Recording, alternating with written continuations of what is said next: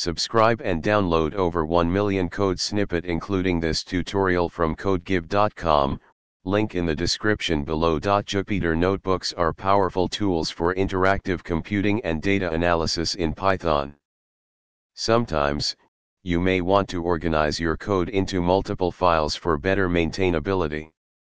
In this tutorial, we'll explore how to import another Python file into a Jupyter Notebook using the %run magic command and the import statement.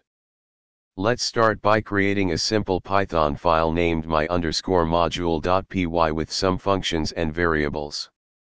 Open your preferred code editor and create the file with the following content.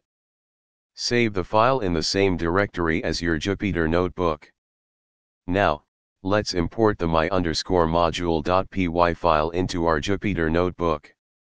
Open a new or existing Jupyter Notebook and follow these steps. The %run magic command allows you to run external Python files in your Jupyter Notebook. Here's an example. Alternatively, you can use the standard import statement to import specific functions or variables from the module.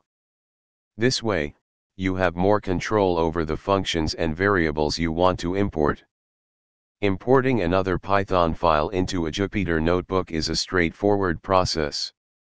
Whether you use the %run magic command or the import statement, organizing your code into modular files can enhance readability and maintainability in your Jupyter Notebooks. ChatGPT.